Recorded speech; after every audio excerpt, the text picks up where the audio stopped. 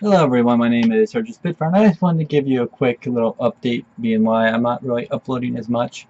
I've uploaded for the past couple weeks, and one is it's too hot to record. It's always too hot, and when I record I have to have my fan off, and then it just burns me up.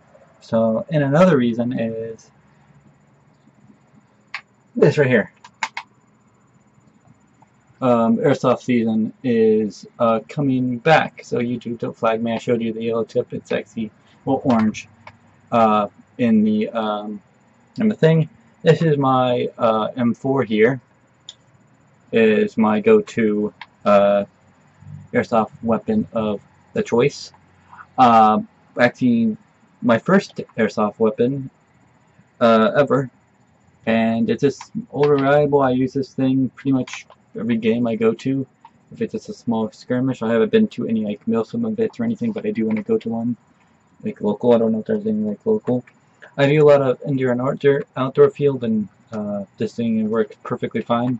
I just need to turn it down a little bit when I do indoor stuff, but this actually works really well. And it is really nice. It does come with the mag. I took it out because mag out. And I also run, this was actually my first sidearm, which I bought first to get into airsoft. This is Black Ops CO2 style. I believe it's supposed to be referenced off the kind of like Glock kind of style with tactical rails on it. My M4 does have tactical railing systems. If you if you take off this with the screws, you do get this whole area right here comes with tactical rails, so you can put attachments on it. I'm going to get a scope for that, and that was my number one question. Would you guys, I know a lot of YouTubers done it, and I wanted to do it last year, but I didn't really play as much last year. But would you guys like some airsoft gameplay? If so, I already made a channel for that last year that I was going to post up on, but I didn't about like my cheap loadout that I do like every game, because I'm a budget airsofter. I like to play on a slight budget.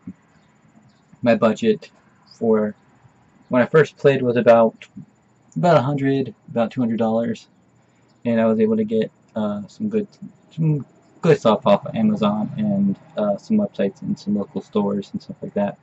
So I just want to tell you that's what I was doing.